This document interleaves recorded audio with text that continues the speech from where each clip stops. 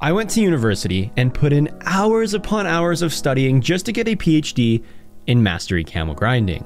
With this doctorate degree, I have applied it and unlocked every single mastery camo in COD history, except for Infinite Warfare and COD Online because those games both suck. Today, as the world's leading camo expert, I'm gonna rank every mastery camo from COD 4 till Vanguard. Only the mastery camos though, because I don't want to sit here and rank 84 different gold camos. There are some games where the mastery camo is gold and that's the top camo. There is some games where there are 2 mastery camos as well because there's a zombies mastery camo and a multiplayer mastery camo. I don't know why I'm explaining this. Everyone should understand exactly what mastery camos are and how they work. And if not, well, good luck, Charlie.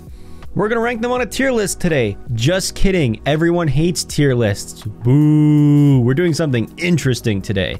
A single elimination tournament bracket to decide what the best mastery camo of all time is. The bracket has been randomly generated by a computer, so if you don't like any of the matchups, I don't know what to say other than cry about it. I'm very interested to see all the angry gamers in the comment section who got their preferred camo eliminated in this tournament. There's gonna be people that share what they think should have won, and jokes aside, that's pretty cool. Let's get into round 1. There wasn't enough camos to make a perfect bracket, so we have to do pre-seeding.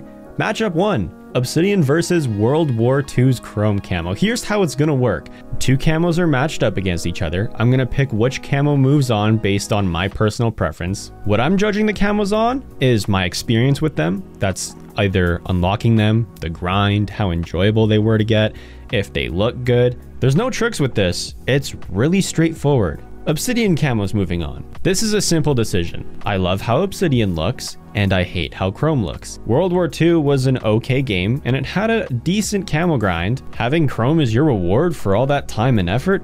No, thank you. DM Ultra and Royalty camo. I fell in love with camo grinding around Advanced Warfare. Having something that not a lot of people unlocked was a huge incentive for me to get into camo grinding, where I tried to get royalty on every single category in that game. Too bad the camo sucks. Everyone's gonna be surprised. This is gonna be news headlines tomorrow. DM Ultra moves on. Crazy upset. No one saw this one coming. Chrome Tiger and Ghost's gold camo. For those that live under a rock or are 12 years old and Modern Warfare was their first Call of Duty ever, Chrome Tiger was the original Obsidian camo. You had to get Chrome, which was the equivalent of Damascus, and then you had to do even more challenges that were so forgettable. Gold is moving on to the next round. Neither of these camos have any wow factor, but I'd rather throw gold on my gun than Chrome Tiger. Doing twice the challenges just to unlock a camo that's extremely ugly looking? You've gotta be kidding me. This is originally where Sledgehammer Games started making the worst decisions in Call of Duty history. From that moment in time, they haven't done anything good. Black Sky and Atomic. Everyone fasten your seatbelts and strap in. This is gonna be a roller coaster of emotion. Black Sky moves on. Whoa, it was so crazy. No one saw it coming. Yeah, I mean, let's be honest, Atomic isn't the best looking camo ever, and to pin it up against one of the best looking camos ever, it doesn't take Sherlock Holmes to figure this one out. Everyone and their really attractive hot moms, by the way, my DMs are open, to know that Black Sky's moving on. That concludes round 1 of the pre-seeding, so we can go on with the rest of the bracket. Obsidian and Modern Warfare 2's fall camo. A lot of people are gonna be like, well, Modern Warfare Fall's camo is technically not a mastery camo because it's not gold. Yeah, grow up. It's still losing to the beautiful camo that Obsidian is. Obsidian's grind is fantastic and is so much fun to unlock. I'm not gonna disrespect Fall like that. Unfortunately, there's just years of learning and development that future mastery camos had that Fall didn't. Solar versus Diamond. I don't like Infinite Warfare's multiplayer at all. There is only one thing in it that I like, and that's the Black Sky camo, and last time I checked, we're talking about Solar. Black Ops 2 and Diamond is better in every single way. Better game, better grind, better looking. Yeah, fuck you, Solar. DM Ultra and Dark Aether, the Cold War matchup that I'm gonna be left shaking and crying after. I knew eventually 2 camos that I absolutely love were gonna go head to head. It's so easy to get rid of my ugly and least favorite camos, but between these 2, I gotta pick DM Ultra. I know it's gonna be blasphemy. everyone's gonna be pitchforks and torches. There's something about the space-themed dark matter black sky camos that has everyone in a trance thinking they're the best in the franchise. While I think they do look good, I like DM Ultra better. That should be no surprise to anyone who's seen my Cold War camo videos. Black Ops 3's Dark Matter and Dark Aether from Vanguard. I know this is going to make everyone really angry, but just hear me out. Dark Aether is the better camo here, and let me explain why. I'm kidding. It's a joke.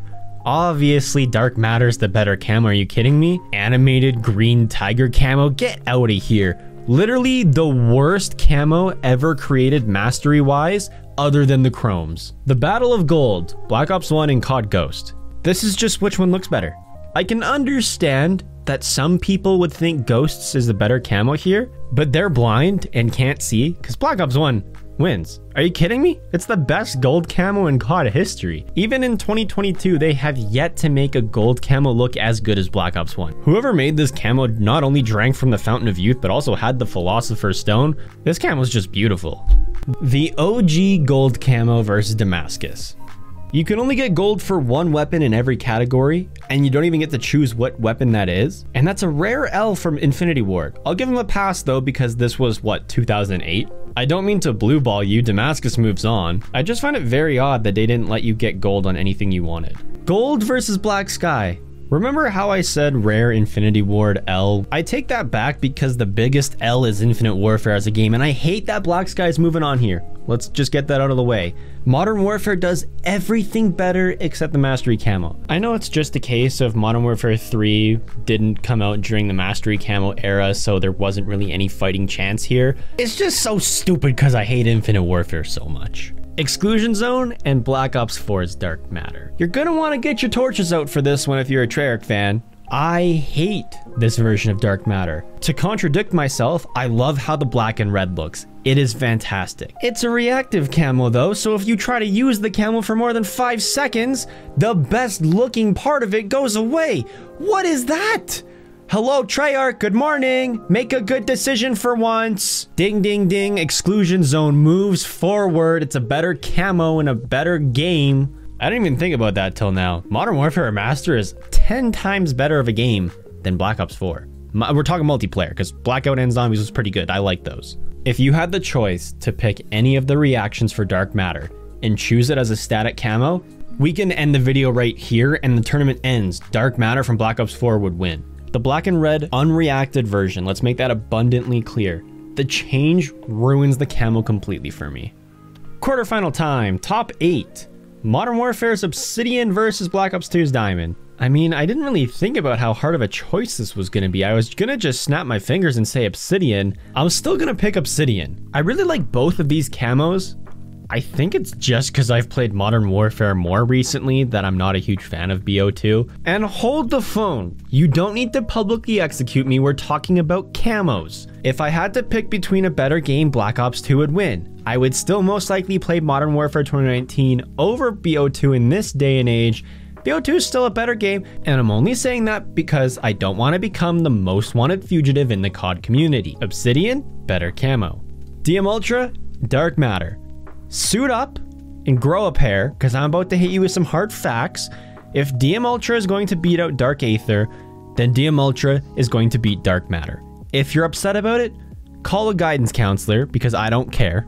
If this was a matchup between Dark Aether and Dark Matter, I would pick Dark Aether. So let's do the math. 1 + 1 is 2. DM Ultra is better than Dark Aether. I'm glad we all agree. Gold and Damascus. This is a hard one. And I'm not just saying that, I am triple bricked up because these two camos are sexy. Let's look at the facts using math and science. Damascus has the better grind. It's more enjoyable, there's more to do. Based on how the camos look, I'm on the fence. It could go either way. Simple, clean, sexy looking camos. Damascus has to win. I'm a huge fan of the grind. Thinking about it, I also like how it looks better. I honestly would have put gold through if it was more of a novelty camo and not in every single game we see now. Black Sky and Exclusion Zone. Not biased whatsoever, fuck you Infinite Warfare. Exclusion Zone wins. We'll have a nice funeral or service to say goodbye to Black Sky. Modern Warfare is a better game.